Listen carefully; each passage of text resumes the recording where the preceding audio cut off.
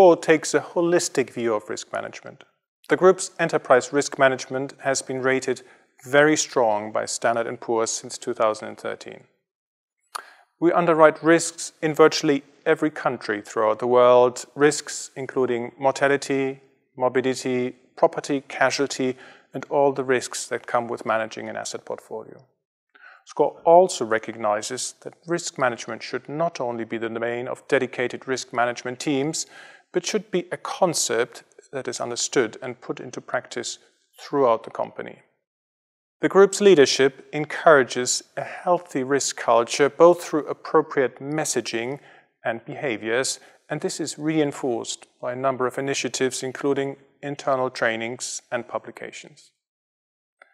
As part of our enterprise risk management, we have a clearly articulated upper mid-level risk appetite as defined in our Vision and Action strategic plan, which means that we have limited exposure to extreme events ensured by tools that control and manage our risk exposures. We continuously analyze extreme scenarios and their potential impact on SCOR. Our robust capital shield is in place to protect the group against the impact of key risk exposures, which is accomplished through traditional retrocession programs, capital market solutions such as cat bonds, the solvency buffer, and the contingent capital facility.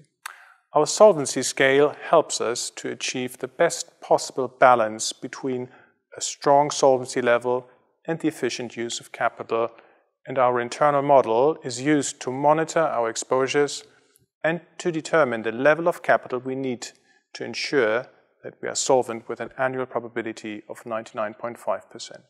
With regards to climate risk, SCOR takes its commitment to corporate social responsibility seriously.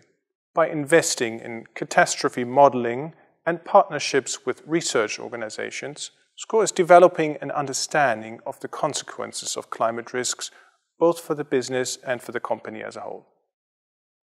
Separately, SCOR invests in alternative solutions for climate risk adaptation, such as insurance-linked securities, thus contributing to the funding of community reconstruction and therefore increasing resilience to natural catastrophe events. SCOR is also developing insurance coverage products for renewable energy technologies and investing in renewable energy projects.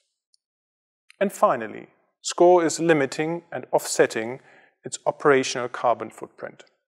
The group holds environmental management system certifications for an increasing number of its office premises and provides funding for forest conservation projects.